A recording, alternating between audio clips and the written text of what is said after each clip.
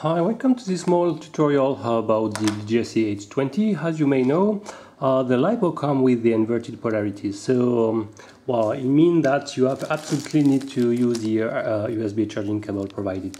So if you want to use some extra batteries from another brand and so on, you will need to mod it. So the basic mod to do, given by RFC group member, is to first swap the rotate by 180 degrees the connectors, okay, like this, and also to swap the two batteries in this mini JST connector 1.25 mm. So I will start by unscrew the quadcopter. Okay, I will start to remove screws. So you have 8 screws to remove, pretty easy.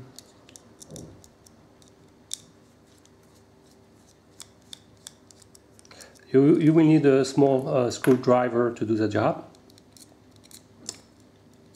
As you already notice, a drill hole in the top canopy part to install the antenna vertically. It helps to increase the range. You can have something like 50-100 meters like this now. So it's working pretty well. Okay, 2 more.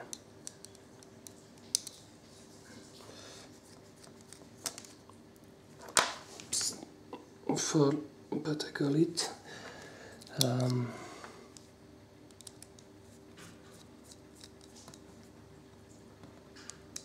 So when you remove the prop guard, you have a space between the upper part of the motor port and the lower part. So don't tight your screw too much, because you will probably introduce some stress in this plastic. So okay, so maybe you can use a very thin part of papers or I don't know, plastic, to make a kind of spacer if you want. Okay, so I will remove the lower part, and now it will be much more easier to access to the connector. So I will gently press on it, okay, in both sides, and little by little I will be able to raise it. As you may see, it's coming very fast, and after you can just pull it with hand, invert it, okay, and reinstall it by pressing. Okay, it's done. So now I will reinstall the well, before to reinstall I will do the job on the LiPo now. So be aware, in theory you have just need to pull up the plastic part there. Be aware to not touch with a screwdriver, so use maybe something not metallic to pull out these plastic legs here, okay? Okay, I will use this very thin twizer and some magnifier to raise the pad, so be sure to start by the side, sorry. So you have to, while raising the pad, try to pull out the, for example, the black wires. So I will try to do it gently. You need a tooth, very small one. Okay, like this. I raised and try to pull out. Okay, so the one is down. Install some electrical tape to isolate your stuff. Okay, I will use some normal tape. Okay, just a fraction of a second in order to, when both will be removed.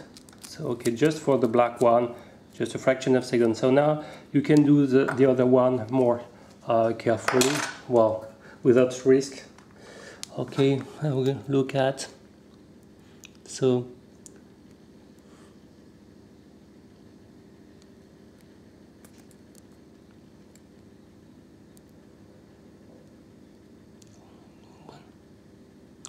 one fraction of a second, and not yet, sorry. It will come. Okay, now it's done. I will invert the connector. So to be sure which sense is it, for example, take the quad and the accessory, and you can see that you have the mark of the port okay, on this nano. So for example, if you can read, it's written plus. The plus, it should be on the left side. So it means that your connector, now you invert it, should be installed like this, okay? So it means that the plus should be installed on the left, okay, like this.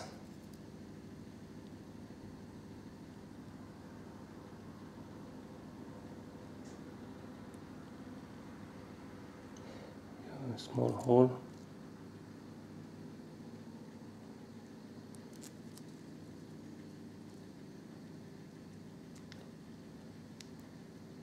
Like this, and it's done.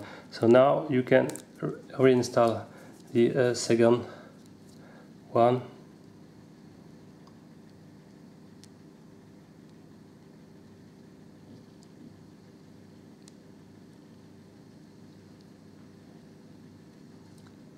Like this, and now it clips, and it is okay. So to be sure, you have to have the plus on the left and the ground on the right. So if I'm plugging,